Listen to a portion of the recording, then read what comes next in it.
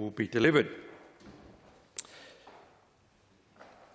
In terms of one of the complaints I've received around my schools, and it's interesting to note the comment made by the Minister today about funding for disability services in our schools. There's one complaint I've received strongly from the school communities throughout my electorate, the public school communities throughout my electorate, school after school after school, governing council after governing council, is the funding of disability services. And in fact, the IESP program, which the Minister referred to, now I understand has been suspended and under review because it was that cumbersome and difficult to get funding that most schools actually gave up on trying to get funding for their students. So we had students in our schools who actually needed funding but weren't getting the funding and the support they require.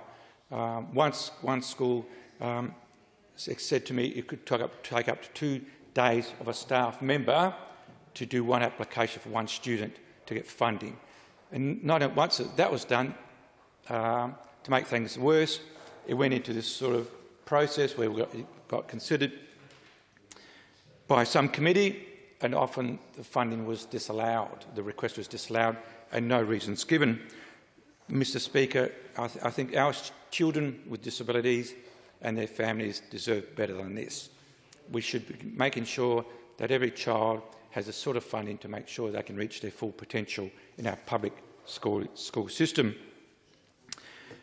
Like most MPs, I visit my schools on a regular basis. In my recent visit to Manapara Primary School, with the principal, I did a walk around to see what the facilities are like, and I came across one of the buildings which actually had a whole range of fencing around it.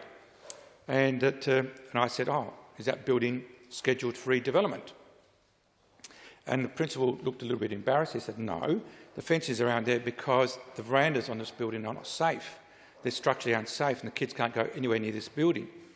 But it's been used. It's a classroom. It's been used, yet has fencing around the outside because the building is partially unsafe.